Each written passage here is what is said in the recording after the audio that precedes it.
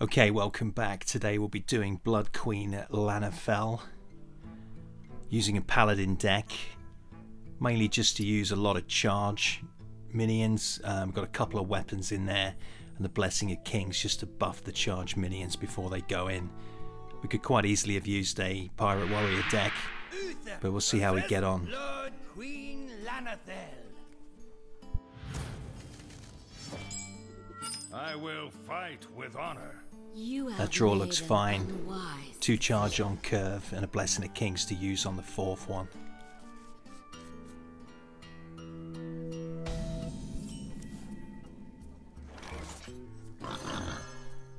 So just a straightforward charge.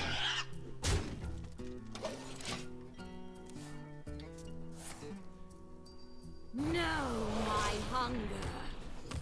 Okay, here comes the fight mechanic. What we need to do is use our hero power to create a vampire each turn. And delicious. And covered in gravy. Thankfully it gives whichever minion we turn to a vampire +2/+2. So what we're looking to do is play charge minions on curve, buff them up with the hero ability.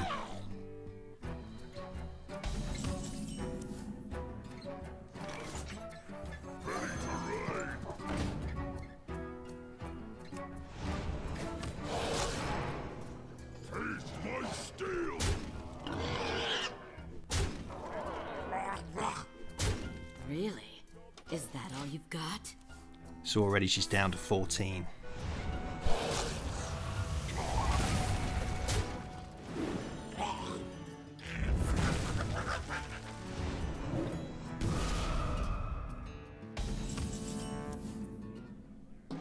So I'm just ignoring his minions. There's no point wasting our time on them. We just go straight for face wherever possible.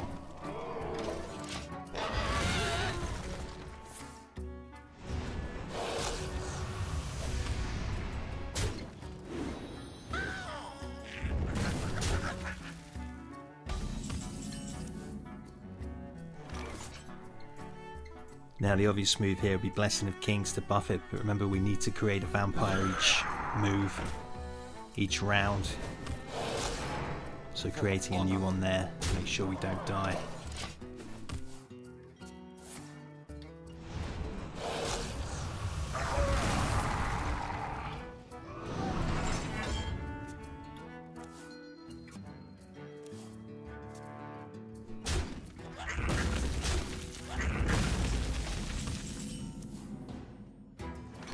So Reckless Rocketeer here, buffed up to be a vampire, still charging on curve.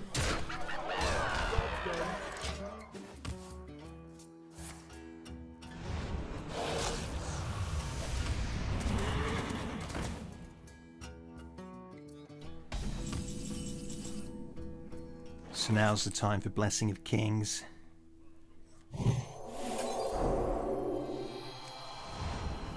Do that. Nope, I need to make a new vampire.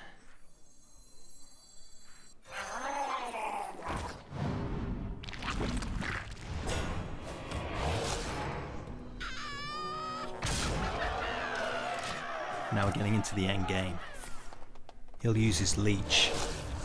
Now without a taunt minion, he's finished. We've got the weapon in hand, the true silver champion.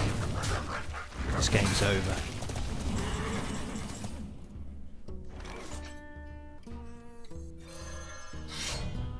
With the weapon, 4 damage there, 4 more from the minion.